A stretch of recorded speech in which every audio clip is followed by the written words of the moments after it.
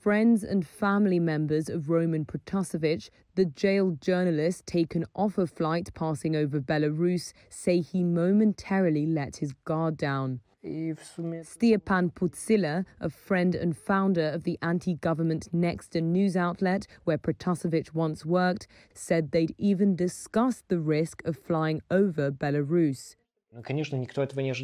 But of course, no one expected this. No one could think that such a thing is possible in the modern world, that the plane would be told to land contrary to all international norms and standards. And such a step that has acquired such an international resonance.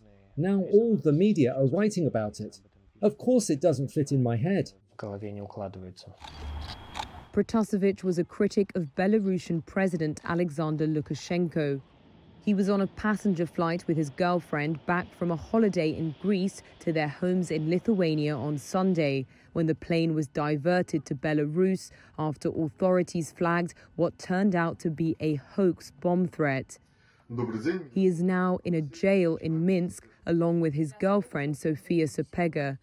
Charges against him include organizing mass riots, and he faces up to 15 years in jail if convicted.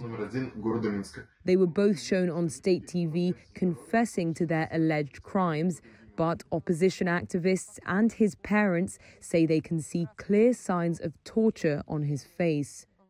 Speaking to a Polish broadcaster, his father Dmitry said his son's holiday was a rare break from the intensity of his work at an anti-government news outlet. It was his first holiday in 3 years. He did not want to go, but his friends simply forced him to go in order to rest, switch off.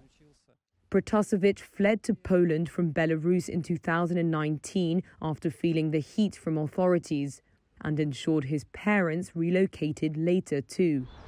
In September, he moved to Lithuania's capital Vilnius, which has become a hub for Belarusian opposition.